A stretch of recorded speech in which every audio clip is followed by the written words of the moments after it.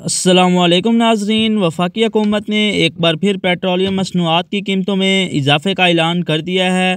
कितना इजाफ़ा हुआ है वो आपको इस वीडियो में बताएंगे, लेकिन उससे कबल अगर आपने हमारे चैनल को सब्सक्राइब नहीं किया तो इसे सब्सक्राइब कर लें और साथ लगे बेल आइकन के बटन को दबा दें ताकि आप नई अपडेट से फ़ायदा हासिल कर सकें। नाज़रीन, आपको बताते चलें, वफाकी वज़ारत ख़ज़ाना ने पेट्रोलियम मसनूआत की कीमतों में इजाफ़े का नोटिफिकेशन जारी कर दिया है।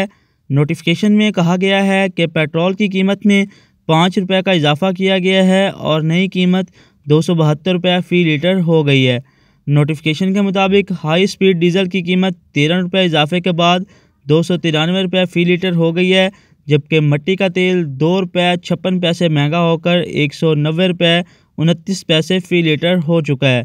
आपको बताते चलें कि लाइट डीजल ऑयल की कीमत बरकरार रखी गई है और नई कीमतों का इतलाक़ रात 12 बजे से आइंदा 15 रोज़ के लिए होगा, यानी कि 1 अप्रैल 2023 को फिर नया बजट आएगा। या तो उसमें कम होगा या तो फिर उसमें ज़्यादा होगा, दोनों में से एक काम होता है, या पेट्रोल बढ़ता है या कम होता है। एक 15 तारीख को बजट पेश किया जाता है जिसमें पेट्रोलियम मसनूआत की कीमतों को बरकरार रखा जाता है या इजाफ़ा किया जाता है, जबकि एक 1 को दिया जाता है जिसमें या तो इजाफ़ा किया जाता है या तो फिर कम किया जाता है। अभी आपको बताते चलें कि वफाकी वज़ारत ख़ज़ाना की जानिब से ये पेट्रोलियम मसनूआत की कीमतों में इजाफ़े का नोटिफिकेशन पेश कर दिया गया है और जारी कर दिया गया है।